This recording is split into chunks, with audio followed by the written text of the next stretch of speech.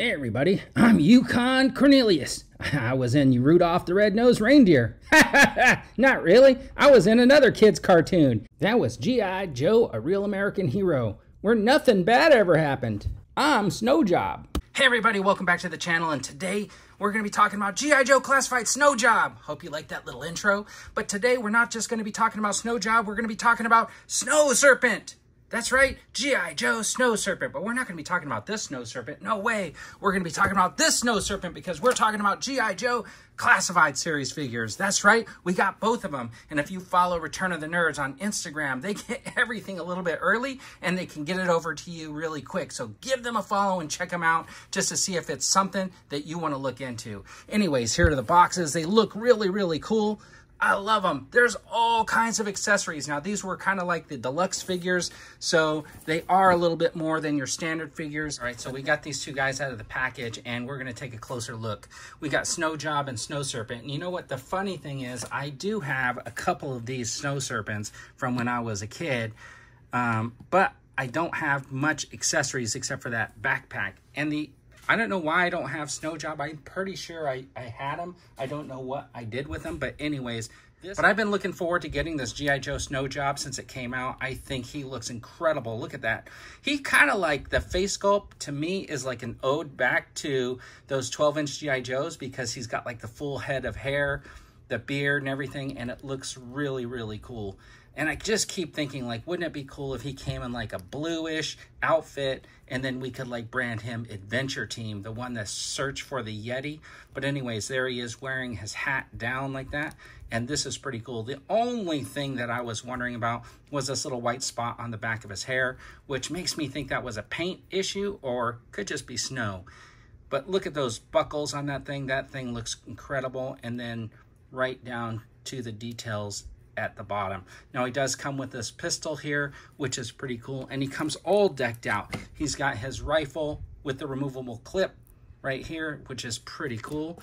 So then he comes with this backpack, which is actually really cool. It's very detailed.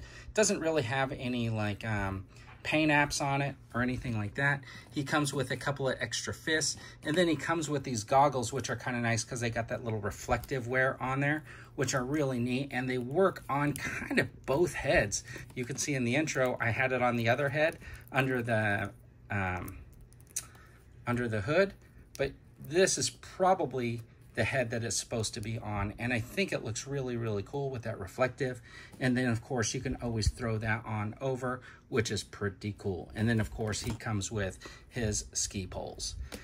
And not to be outdone by G.I. Joe, the Snow Serpent comes with a boatload of accessories too. He comes with this backpack, which is similar to Bazooka's, which has the bazooka and the rockets on there. He comes with this headgear piece that looks like a wolf. We'll just pull that off. And then he comes with this cloak, which is like the wolf skin.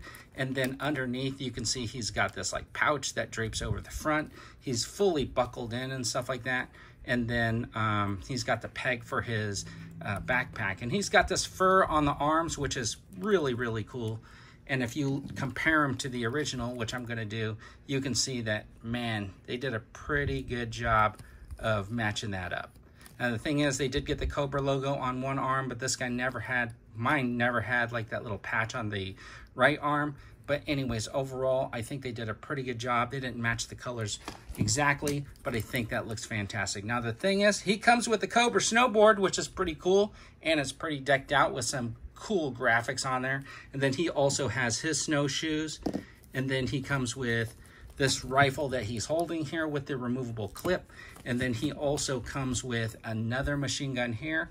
I almost lost this clip because it fell out of the bag and it was in the box. Luckily, it shook around. He does come with an extra magazine, and he comes with this cool little knife.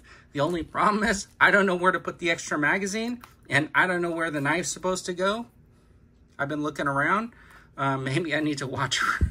I don't know what's going on. But anyways, just like all the Cobra guys, they have eye protection, but then they need goggles to go over their eye protection. So anyways, he comes with his 2 sets of eye protection.